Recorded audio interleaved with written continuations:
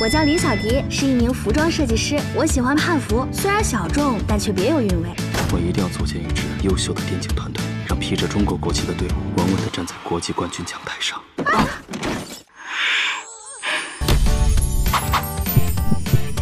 干什么？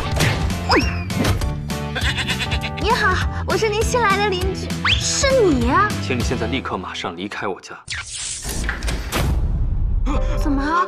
没关系的，我还在这儿呢。你可以暂时住在这儿，这是我的要求。这也不行，那也不行。我哪里不行？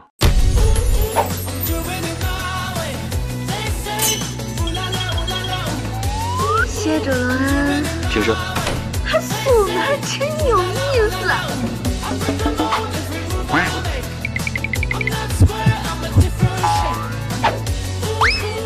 喜欢就要去表白，勇敢的去追啊！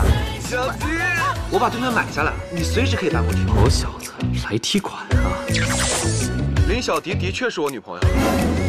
别人的东西不能出现在我家。只要你敢迈出这一步，我就在这等着你。他不是我要找的小星星。小仙，你不是小星星怎么了？珍惜眼前人。我不是他。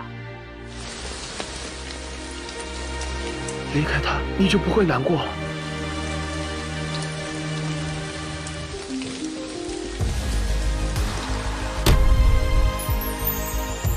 你怎么来了？林小迪就是林小迪，他不是任何人的替代品，也没有人可以代替他。